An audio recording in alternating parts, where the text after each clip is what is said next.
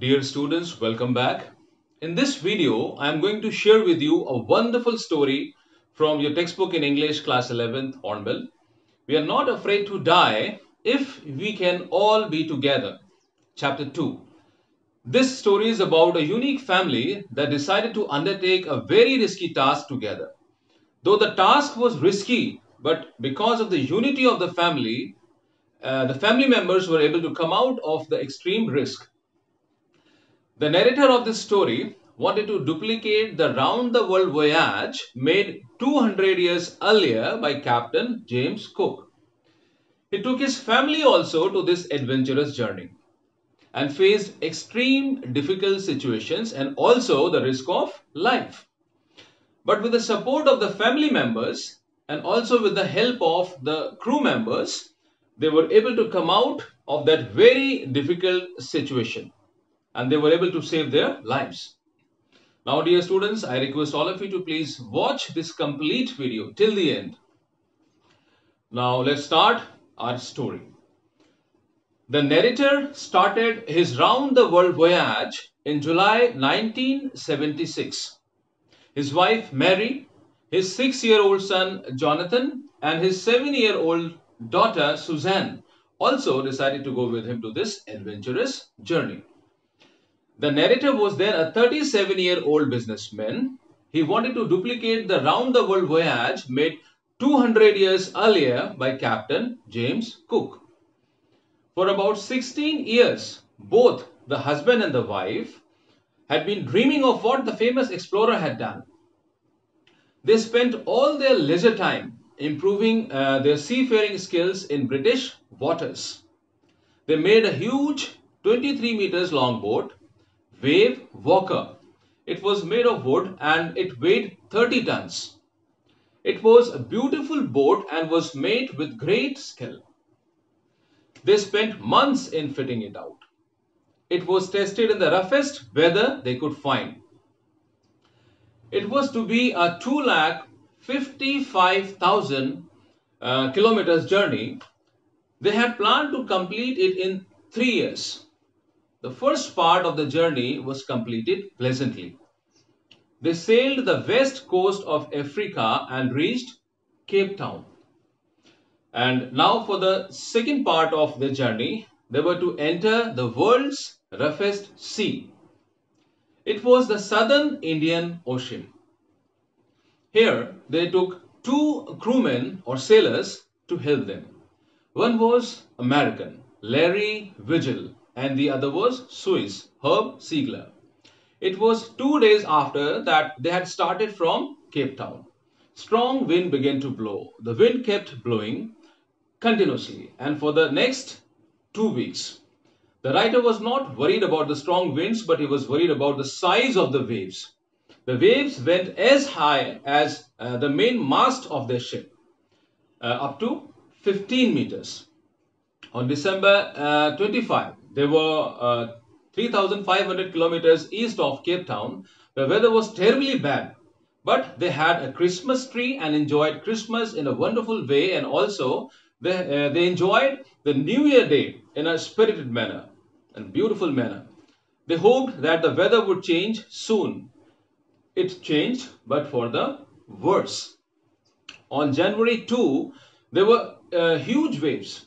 The ship rose to the top of each wave. They had put up only a small sail in the front of the ship. The screaming sound of the wind was painful to the ears. In order to slow down the speed, they dropped the storm jib also. They secured everything tightly with the ropes, attached lifelines to their life rafts or life-saving boats. Then they put on their oilskins and life jackets. The first indication of impending disaster or the disaster that was coming near came at about 6 p.m. with a deadly silence. The wind dropped and the sky immediately grew dark. And then came a growing roar and an enormous cloud haunted back of the ship. The narrator realized that it was not a cloud, but what? It was a wave like no other he had ever seen. It appeared perfectly vertical and almost twice the height of the other waves. and a dreadful breaking crest. The roar changed into a thunder. The writer thought that the ship would ride over the wave, but there was a dreadful explosion that shook the deck. Torrent of water broke over the ship. The narrator had smashed into the steering wheel. He was thrown overboard. He was aware that he was sinking below the waves. He accepted his approaching death. He thought that he would die. He was losing consciousness. He felt quite peaceful. Then, unexpectedly, his head came out of the water. He saw the wave walker a few meters away. It was turning over into the sea. The mast was almost horizontal. Then a wave threw it upright.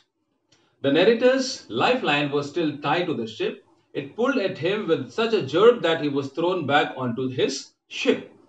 Now the waves tossed him around the deck like a rag doll. His left ribs and teeth were broken, and his mouth was filled with blood. Somehow he found the steering wheel and tried to control the ship for the next wave. There was water everywhere on the ship. He could feel that the water had entered the lower parts of the ship, but he couldn't dare to leave the steering wheel and go down to investigate. Suddenly, the door in the deck floor opened, and who appeared? His wife appeared. Mary appeared. She said, "We are sinking. The lower decks have smashed, and there is water everywhere." The narrator asked Mary to take the wheel, and he himself went down to see what he could do. When he went down, he saw Larry and Herb trying to pump out the water.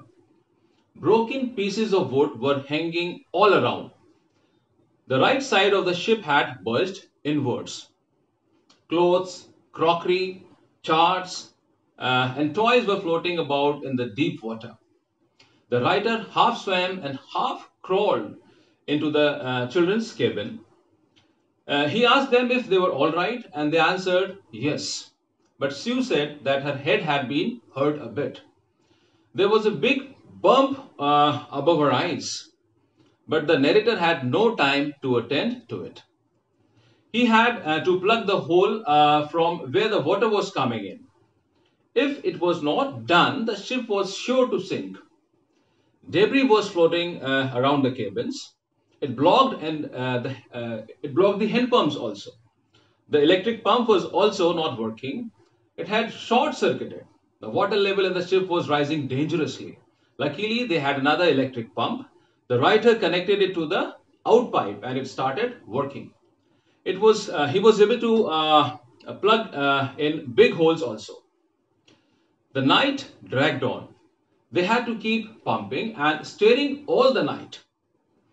They sent radio signals for the help, but there was no reply. It was not something surprising because they were where? They were in a remote corner of the world. Susan's head had swollen dangerously.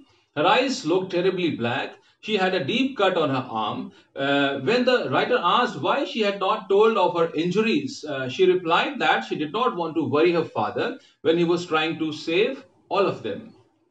But next morning comes now. By the morning of January 3, the water level was quite under control. It was 15 hours since the wave had hit the ship, but they had survived.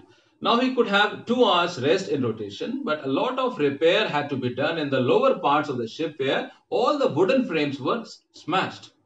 It seemed impossible that Wave Walker would be able to reach Australia. The narrator checked his chart.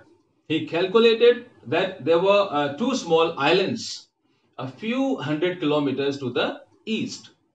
One of them was Isle Amsterdam. Now, their only hope was to reach these pinpricks in the vast ocean. But that could be possible only if the wind stopped and they could put up the sail. It was January 4, and they had been pumping water continuously for the last 36 hours. Now only a few centimeters of water was left. They could put they couldn't put any sail on the main mast. The pressure could tear apart the damaged ship. So they hoisted only the storm jib and started for where they thought the two islands were. Mary found some meat and biscuits for them. They had their first meal in almost 2 days. The sense of relief was for a short time, it was short lived. At 4 p.m., black clouds began to build up behind them. The wind began stormy and waves rose higher. The weather continued to get worse throughout the night.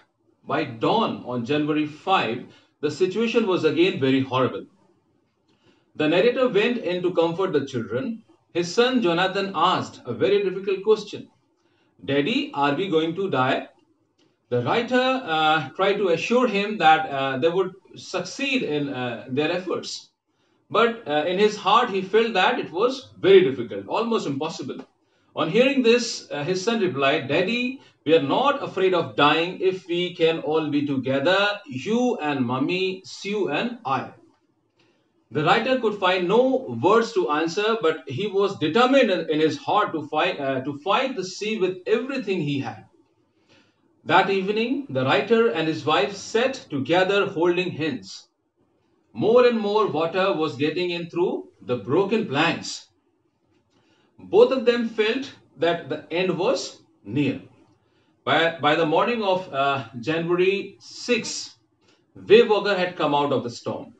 The wind had eased. The narrator went in the chart room and made a study of the charts and made other calculations too.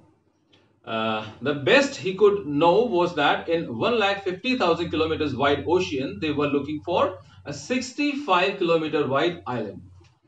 While the narrator and his wife were making calculations, their daughter moved painfully up to him, and the left side of forehead was now swollen badly. Her blackened eyes were narrowed to slits. Sue gave the narrator a card she had made. On it was written, "Oh, how I love you both." So this card is to say, thank you, let's hope for the best. Beautiful and encouraging words of the daughter. At about 2 p.m., the narrator went on the deck. He asked Larry to steer the ship at 185 degrees. He told him that by following the course, he expected to see the island at about 5 p.m. Then he went down and dozed off in his cabin. But when he got up, it was 6 p.m. and it was growing dark. He was greatly depressed. Again, because they were supposed to reach their destiny by 5 p.m. but it was 6 p.m. and he was disappointed and thought that they had missed the destination. Just then his son Jonathan came and Sue was right behind him. Jonathan asked his father, "Can I have a hug?" But the father, the narrator, was confused that why his son was asking for a hug. The son said to his father, "Because you are the best daddy in the whole world and the best captain."